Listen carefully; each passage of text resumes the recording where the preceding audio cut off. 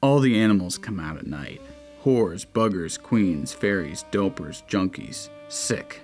Venal. Someday a real rain will come and wash all this scum off the streets. I go all over. I take people to Rainey, South Congress. I take them to Round Rock. I don't care. Don't make no difference to me. It does to some. Some won't even take Redditors. Don't make no difference to me.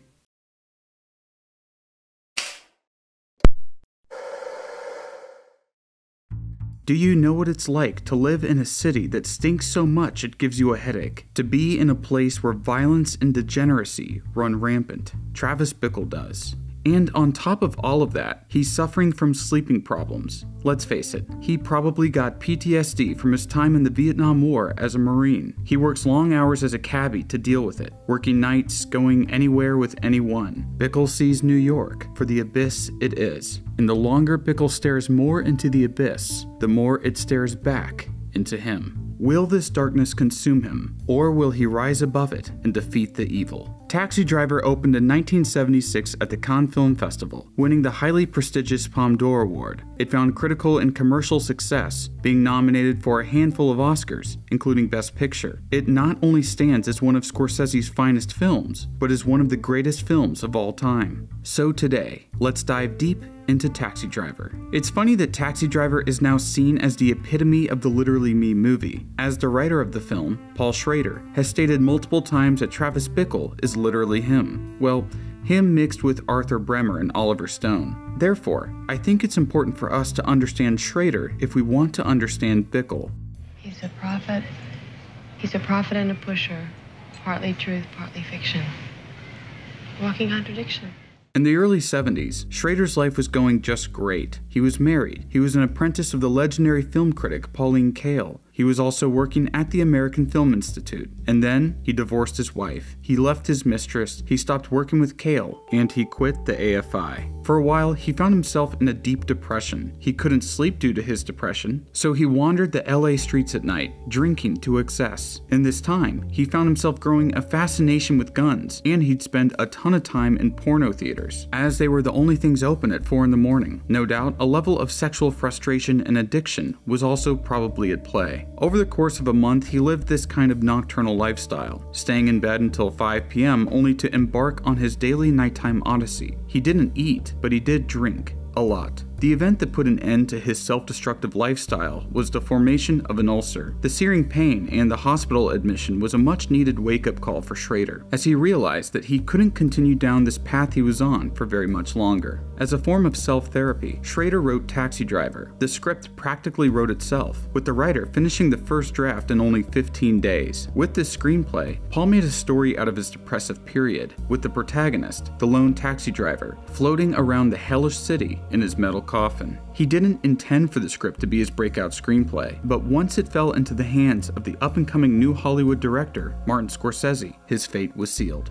Now, to be fair, Schrader had sold his script The Yakuza for a whopping $325,000, but the movie flopped in the box office. Taxi Driver is the film that brought prestige to Schrader's name. I've got to give props to Robert De Niro for his performance in this movie for a few reasons. For one, De Niro had since blown up in popularity due to the success of The Godfather Part 2, and so his going rate soared to $500,000 per picture. But he had already signed on to Taxi Driver for a salary of $35,000. He could have negotiated for it to be higher, but he stuck with the original sum. Also, to his credit, he put in the work. He worked as a taxi driver for up to 15 hours a day to get into the cabbie mindset, and he also interviewed Midwestern military men during his breaks while filming Novecento so that he could tape their voices and mimic the flat Midwestern accent. That voice would become one of the defining features of the film. Well, then who the hell else are you talking? Talking to me?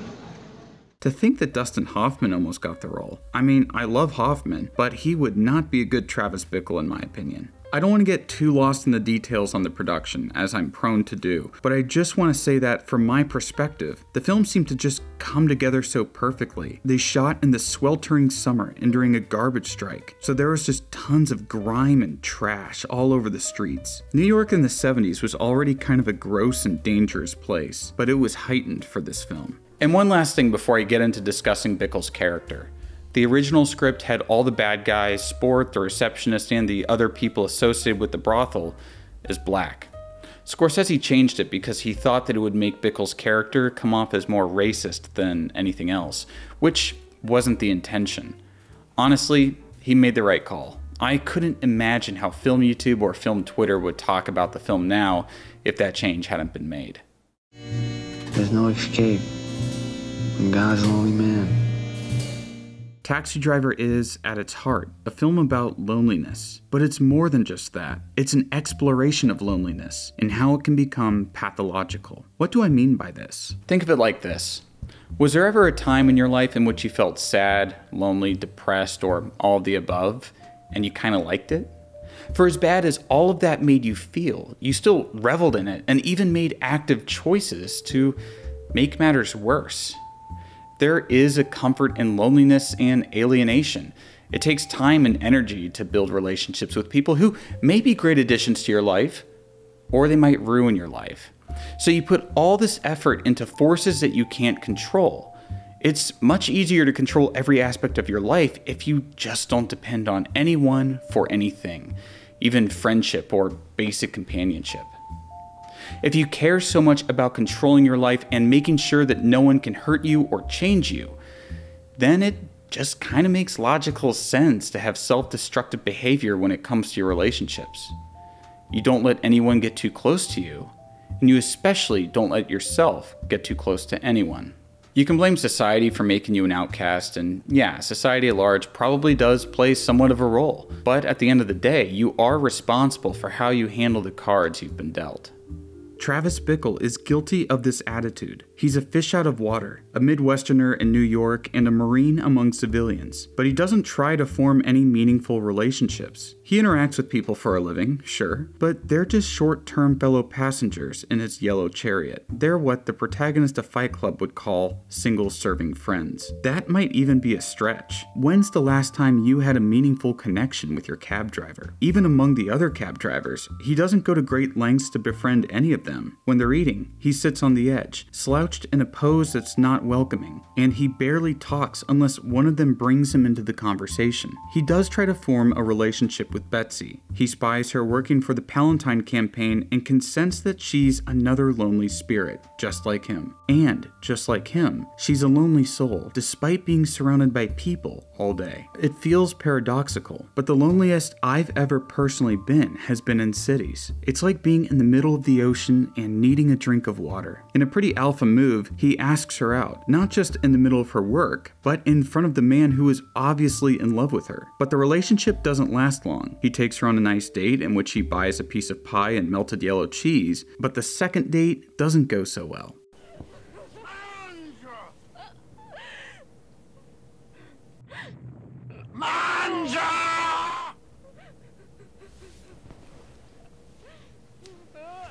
Where are you going? The Kino Corner said this was a good movie. I mean, I don't know much about movies, but he told me this was good. I mean, a lot of couples watch it. I could put in another movie if you want. Listen, fellas, I'm no dating expert or anything, but it's not a good idea to take your girl out to see an adult film on the second date. Why'd he do this? He says that he sees other couples doing it and that he thought it was just a normal thing to do. We can take him at face value here. It's obvious that he spends a lot of time at the seedy cinema, and his overexposure to these adult films might have desensitized him. However, I find it hard to believe that even the most socially unaware person would think that this was a good idea. The way Bickle tries to mitigate the situation is by comparing the adult film to just about any film that's out there. Sure, a lot of films in the 70s had tons of sex and nudity, and raunchy movies were becoming more mainstream. Hell, Deep Throat was a box office hit. But come on, he took her to a cinema that had hookers just outside the lobby. My thinking is that he might have been intentionally sabotaging the relationship. He was afraid of getting too close with someone or opening himself up to someone. We know that he has a hard time talking honestly about himself when he goes to the wizard for advice. Just want to go out and you know, like really do something. He just babbles and babbles and can't give a straight answer as to what's bothering him. Maybe he sees that if he's to continue this relationship with Betsy, then he'll have to open up to her. So he executes the relationship early on before that can happen, but immediately regrets it. My favorite shot in the film is when he calls Betsy on the telephone to vainly attempt to schedule another date and salvage what he once had. The camera trucks to the right, revealing an empty hallway, highlighting his isolation and emptiness. His anger towards himself, his life, the world, the state of things, everything, manifests itself as a kind of existential anger. He has all this pent-up rage that he hasn't been able to process. It's like a ticking time bomb, just waiting to go off. But what will be the consequences? It's Scorsese himself who introduces the ideas of guns and violence to Bickle as a possible way to solve his problems. It's not only a great scene, but it's got a meta quality to it, like the artist is reaching down into the art to influence the subject. Anyone could have played the character, but Scorsese playing it made it more special. Bickle stops his porn consumption. He eats healthier and adopts an exercise routine. In his small, dingy apartment, Bickle transforms from Travis the cabbie to Travis the warrior. In the meantime, Travis takes on a couple new obsessions, the politician Palantine and the child prostitute Iris. And so he must choose between a destructive or a constructive path. The destructive path is that of political assassination. Why is our hero set on the destruction of the politician he had once admired? Is it that he associates Betsy with Palantine, and thus his own failings as a man? Or is this attempted act of violence one against the system as a whole? What would his assassination accomplish? Would it actually cause an actual positive change in the system, or would it just sow more chaos? Would the act be for the benefit of society at large, or would it merely be an act of egoism on Bickle's part? I think the latter. The killing of Palantine would mean the destruction of Travis, with his last cry to the world being one of anger. Now, onto the sorta constructive path. Bickle first encounters Iris when she hops into his taxi in order to get away from her pimp, Sport. Her pimp then throws a crumpled $20 bill at Bickle to keep him quiet, but the taxi driver holds on to that note and uses it later as a ticket of passage into Iris's world. What he sees appalls him. A 12-year-old girl being used and abused by Sport and anyone with enough money. Judging by her putting excess sugar on her food, she might also be addicted to dope. Bickle can't stand the sight of this and he immediately wants to save her. If he saw Betsy as a Madonna who turned into a whore, then he sees Iris as a whore who has the potential to return to being a Madonna. He wants initially to have it both ways, to kill Palantine and save Iris by giving her several $100s, but we all know that that money would be wasted. So when he decides to call off the political hit and instead channel his violent energy to save Iris, he chooses the path of creation. He becomes the rescuer cowboy instead of the villainous gunslinger.